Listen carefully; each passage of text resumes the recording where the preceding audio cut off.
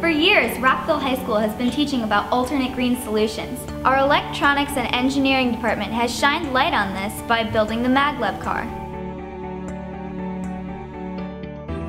They have a computer system here with a timer. I got magnetic timers that can show acceleration, deceleration, and they can judge who's the fastest within a thousandth of a second. Our green team entered the Connecticut Light and Power Live Green, Win Green competition. We received a $20,000 grant to help fund our STEM lab.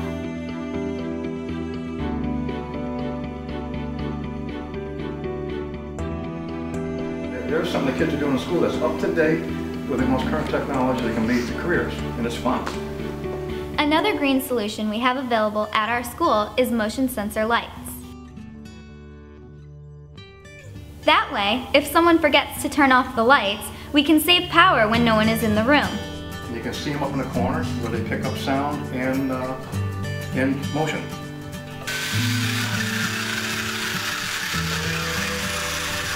Now, where would you use that technology?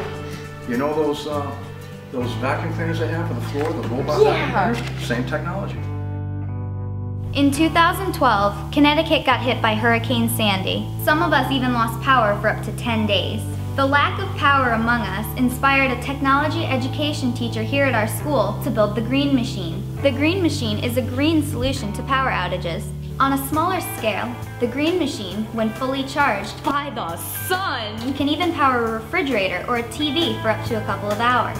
You run out of gas for your generator, you pull this puppy out and you put it in the sun, and then that night you can watch your TV for a couple hours. Along with that, our school has solar panels on the roof.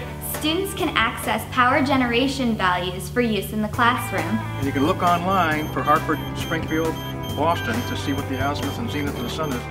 A green classroom will be a classroom of the future, and technology will get us there. Which means that the batteries are charging. Just like the treadle sewing machine was once revolutionary, we are now in the green revolution. Green technologies are even powering this school video.